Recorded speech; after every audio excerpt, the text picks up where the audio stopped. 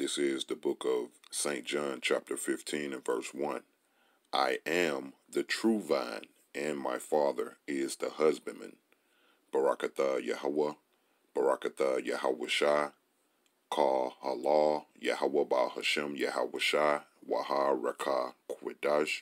Double honors to the men who taught me this truth, the apostles and elders of the great millstone. Also, peace and blessings to my fellow yokesmen, the hopeful elect that continue in the work of our Lord and Savior, Yahweh Shai. Also, to the believers, the Akim wa Akwathium that continue to believe upon the names Yahweh wa Yahweh Shai, in all fear, Shalom. St. John 15 and verse 1 again. I am the true vine, and my Father is the husbandman. Lord willing, this lesson will be edifying. This is going to be a lesson centered around Yahweh Shai being that centerpiece to our salvation.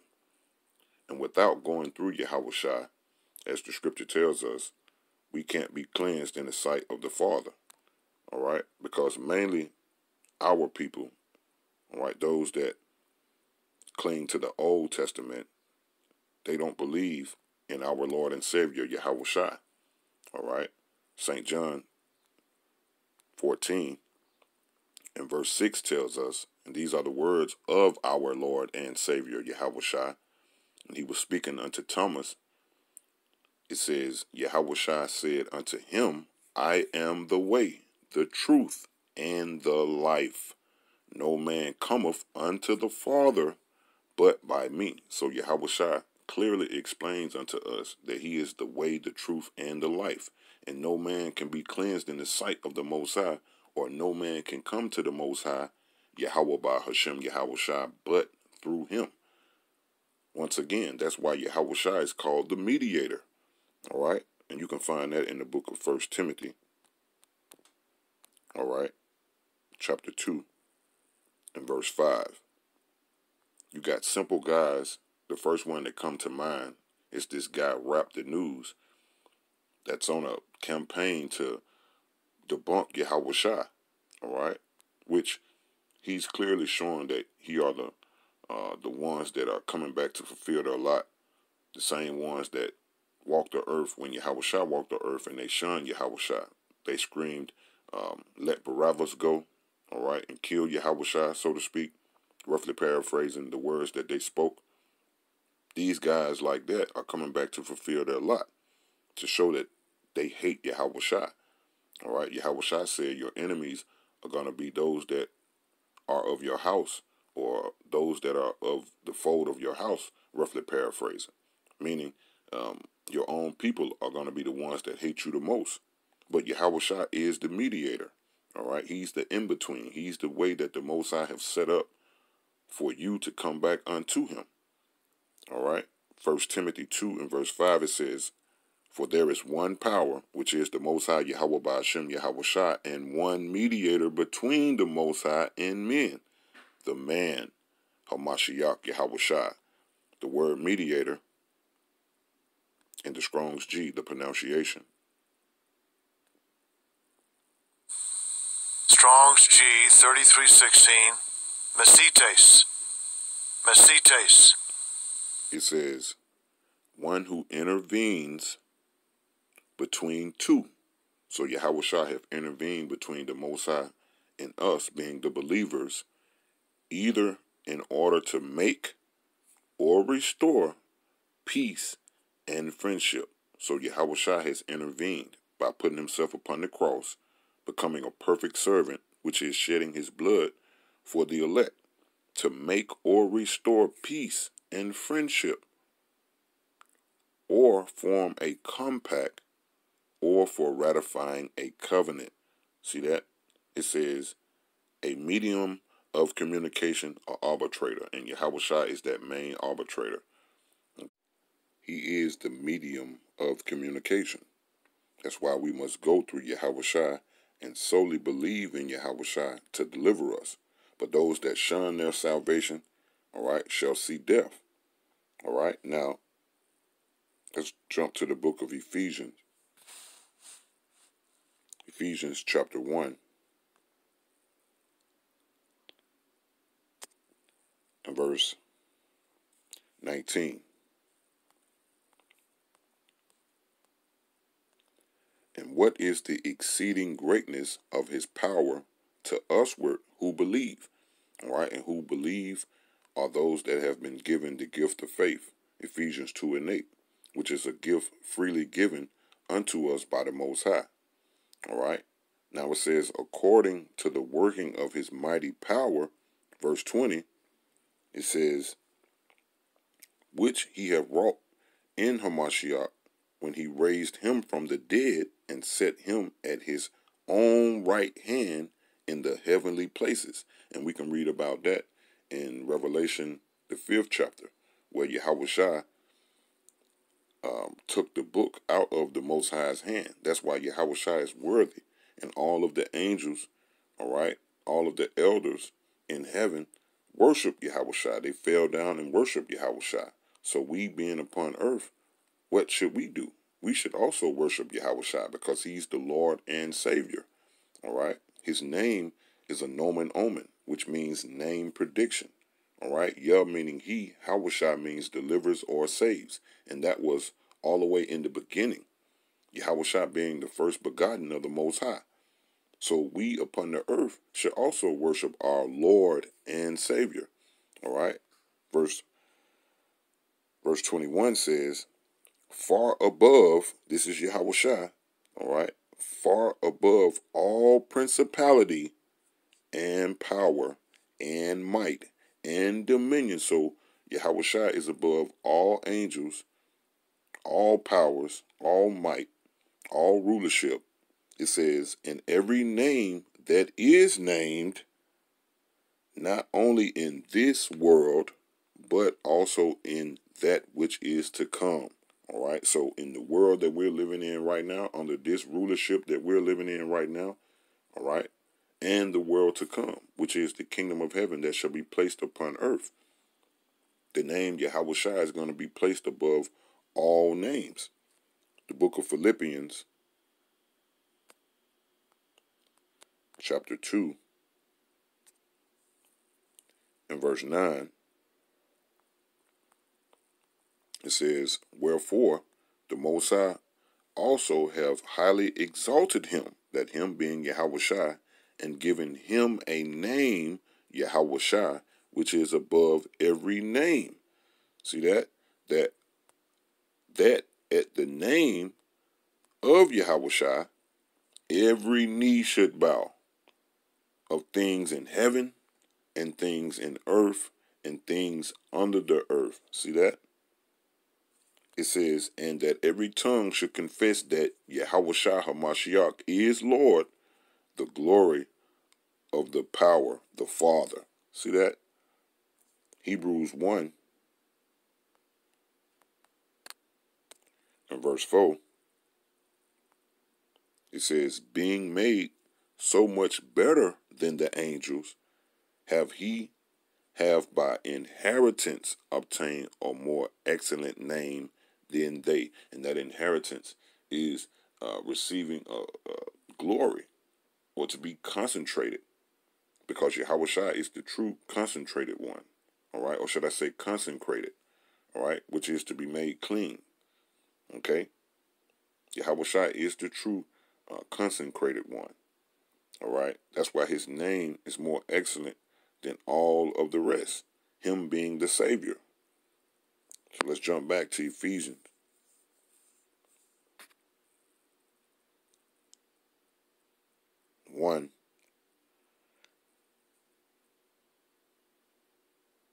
Let's read 21 again.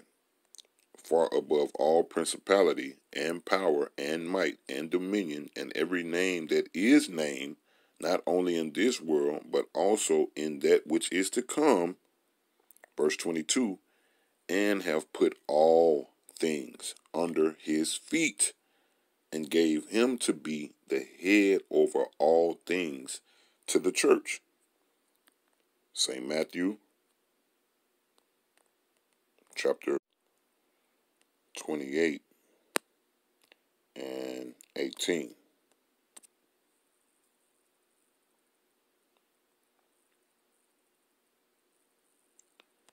And Yahushua came and spake unto them, saying, All power is given unto me in heaven and in earth. And why is that? St. Matthew 17 and verse 5.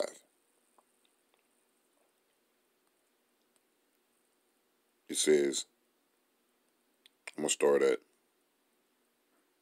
start at 3. It says, And behold, there appeared unto them Moses and Elias talking with him.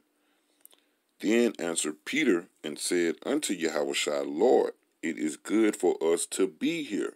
If thou wilt, let us make here 3 tabernacles, one for thee, and one for Moses, and one for Elias. All right? Moses represents the law, and Elias represents the prophets. And Yahushua represents the fulfillment of both. Verse 5, While he yet spake, behold. Behold means see or look. So while Peter spake, look, a bright cloud, which represents what? A huge chariot, overshadowed them. And beheld a voice out of the cloud, which saith, and this is the voice of the Most High, Yahweh Ba'ashem, Yahushua, this is my beloved Son. All right? Yahushua is my beloved Son, in whom I am well pleased. And why is the Most High well pleased in Yahushua? Because Yahushua came as a faithful servant, and he completed the will of the Most High. Hear ye him. So Yahushua is glorified on the right hand of the Most High. Hear ye him. All right? Let's jump back to Ephesians 1 and 22 again. And have put all things under his feet. And we just read St. Matthew 28 and 18 and St. Matthew 17, 4 and 5. And this is why everything is put under Yahushua's feet. And he have put all things under his feet and gave him to be the head over all things to the church. All right? Because Yahushua, as the book of Hebrews 2 and 7 tells us, Thou made of him a little lower than the angels. Thou crownest him with glory and honor, and didst set him over the works of thy hands. Thou hast put all things in subjection under his feet, for in that he put all in subjection under him. He left nothing that is not put under him, but now we see not yet all things put under him. Okay, let's keep reading verse 9. But we see Yahushua, who was made a little lower than the angels for the suffering of death, because he was put in a body, crowned with glory and honor, that he by the grace of the Most High should taste death for every man. So that's why Yahushua is worthy of our praises. That's why he's our Lord and Savior. All right? Verse 10, it says, For it became him, for whom are all things, and by whom are all things. We can read St. John chapter 1 and verse 3. It says, All things were made by him, and without him was not anything made that was made. This is all speaking of Yahushua. All right? That's why he's our Lord and Savior. That's why he's the in-between that the Most High set up from the beginning. See that? It says, verse 9, But we see Yahushua, who was made a little lower than the angels for the suffering of death, crowned with glory and honor, that he, by the grace of the Most High, should taste death for every man, which is the elect man. All right, therefore the rest of the nation of Israel can be saved through the elect, which the blood of Yahushua's, or the blood of Yahushua cover. Verse 10, For it became him, for whom are all things, and by whom are all things, in bringing many sons into glory, to make the captain of their salvation perfect through sufferings. All right? It says what? Through sufferings. That's why the book of Romans, chapter 8, and verse 17 tells us, and if children, then heirs, heirs of the Most High, and joint heirs with Hamashiach. If so be that we suffer with him, that we may be glorified, or that we may be also glorified together. See that? So we must suffer or bear our cross or take upon our cross and follow Yahushua in order to be glorified at the coming of Yahushua. All right? Now, the point is what? Yahushua is worthy of our praises. Yahushua is the Lord and Savior of the elect of the nation of Israel. Therefore, the whole Israel shall be saved. All right? And that's why Yahushua is the direct connection. He is the mediator. He is the true vine of the Most High. And Yahushua is worthy of our praises. All right? Unlike these that have received that strong delusion that they should believe a lie, such as Rap the News, which is the first guy that comes to mind, unlike a lot of other people, all right, that shun our Lord and Savior, Yahushua, and don't believe in Yahushua. All right, we worship our Lord and Savior and pray to our Lord and Savior, Yahushua. All right, that's the way the Most High set it up to be. All right, and those that don't follow that will, you're going to be destroyed, because there is no salvation other than Yahushua. All right, Lord willing, I pray that this made sense and that this was edifying. Shalom. DTA.